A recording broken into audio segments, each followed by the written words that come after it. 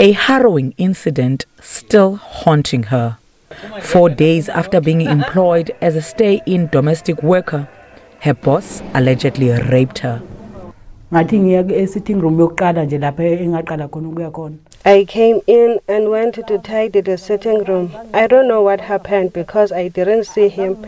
I didn't even hear his footsteps, and he grabbed me from the back, tried to push me onto the sofa, but I balanced on the coffee table and fell on the floor.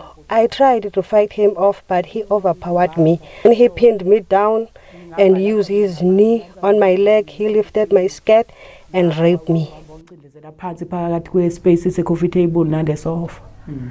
She says she couldn't escape after the rape because the house was locked. The accused wife then arrived home. I followed the wife to the room and told her that her husband just raped me. She assaulted me, shouting that her husband will never sleep with a black person. Then her husband came into the room and I ran out, went to the police station.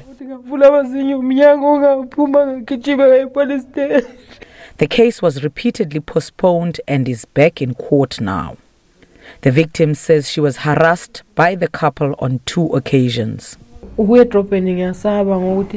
I'm even scared of going to town because the couple once chased me.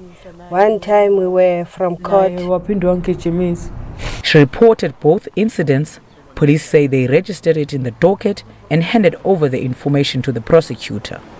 The NPA was not available for comment.